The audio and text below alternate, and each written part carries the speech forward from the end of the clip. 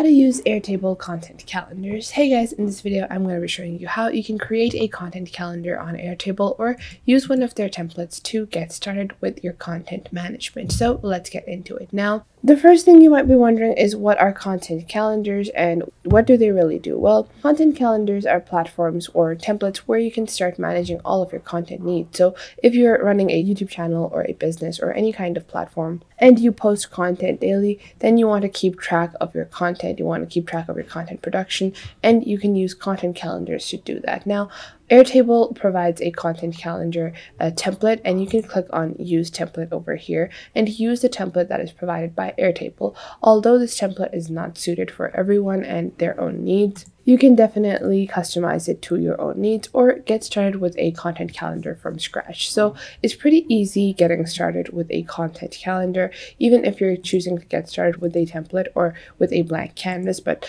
this is the kind of basic template that you're going to get with the Airtable template. Now, as you can see over here, that first off, you have your name.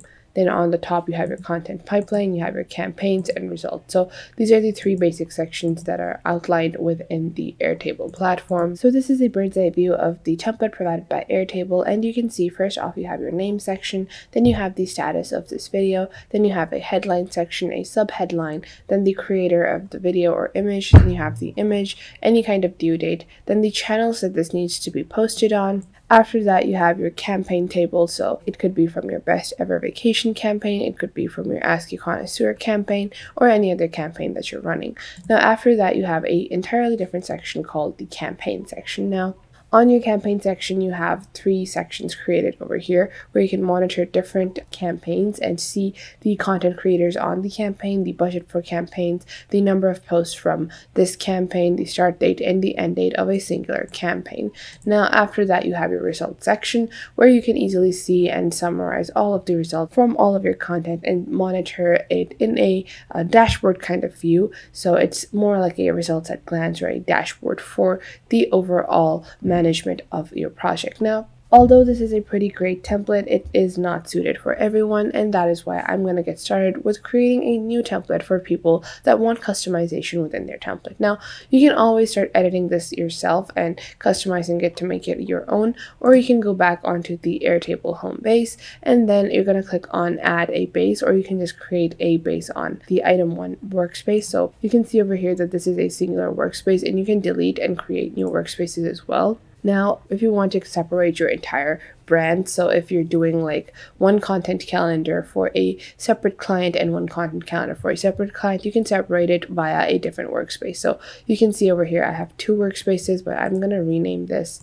and I am just going to make it content. And then I'm just going to delete this workspace and delete all of the items within it. Now I'm just going to click on start from scratch, or you can obviously upload a CSV file, Microsoft Excel file, Google Sheet file, or paste any kind of table data, or you can get started with one of their templates. But we're just going to click on create a base. And now you can see over here that this is going to be your untitled base. What you're going to do is rename it into content calendar. Then you're going to select the color for your entire project. Now I'm just going to go with this orange, and then you're going to select a logo. After that, you have to add any kind of basic guidelines you want for everyone in the base to view. Once you have done that, you're going to see your basic grid view. Now, the grid view is most important because it's going to derive all of the basic essentials. So first off, I'm going to delete all of these columns over here just by clicking on this drop down. You're going to scroll down, you're going to click on delete field. I'm going to remove these, and I'm just going to add my own, and I'm going to start with content YouTube, or let's say if I'm managing like a YouTube video or a social media platform which posts video, I would say video name. That would be the first column, and I'm going to delete this initial column as well, or I'm going to rename it into video name because the initial column cannot be deleted. And after that, you can make your second category. So the second thing might be, after you have your video name, it could be your video description or just description. Then you can add your thumbnail, And when you add the thumbnail column, you're going to make sure that you drag down over here and select the image section. So you can just copy and paste it by URL. And then you can create this field, and you can only copy and paste URLs within this field. So make sure you're actually doing that and not leaving it all as text files. Now after that, you can do your link to video. And then this is also going to be a URL link. So we're going to create this field. Then we're going to add tags. And this could be a single line text. And we're just going to continue like this. Then you're going to add another field, and you can rename this into your basic platforms. So if you're making videos and you're posting videos, then you're posting it on different platforms, and you can categorize those as well. Now, once you have a basic outline of all of your fields, you're going to start editing your data.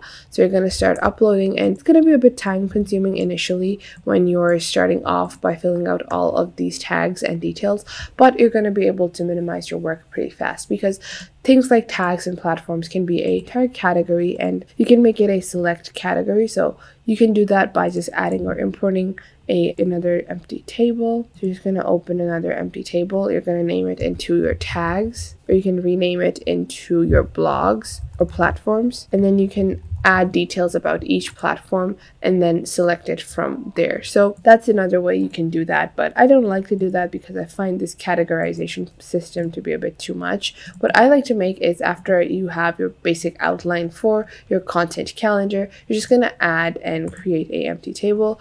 You're going to add your dashboard or bird's eye view. And then after I add my bird's eye view, I like to take a look at the different ways that I can present this. So you can do this in grid form, you can do a calendar, gallery, and any way you want. I would like to usually do this in a calendar form because this really helps you in monitoring the overall flow of your data. So you can just share this view as well, like so. So like this, you have your basic bird's eye view of a calendar, and I really do find that when you're creating content calendars, it's essential that you actually do have a section where you're able to monitor your upload dates on a calendar. So you can just click on any date and add a plus, and then you can add any task or any video name over here.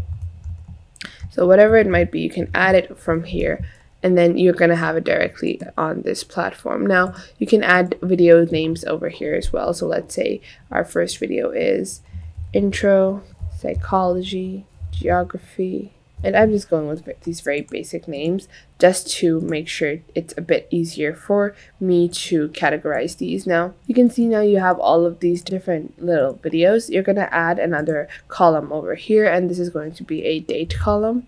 So I'm just going to search for the date, and I'm going to delete this and re-add it. It's going to be the due date of each of your video, and we're going to create this field. And like this, you can start adding due dates for your videos as well, and this will open up the calendar, and you can start adding like this. So say we're doing this, and what this does is it really does minimize your work. And once you have added all of your dates, you can just go onto your bird's eye view section and then view all of your progress. So that was it for today. I hope you guys found this video helpful, and you are now able to start making your own content calendars on Airtable. Although it is a very simple and easy process, some people do get confused, and if you feel like you can't start from scratch, you can always start with a template and start editing the basic template to fit your own needs. Make sure to hit that like button and subscribe to the YouTube channel, and I will catch you guys in the next video.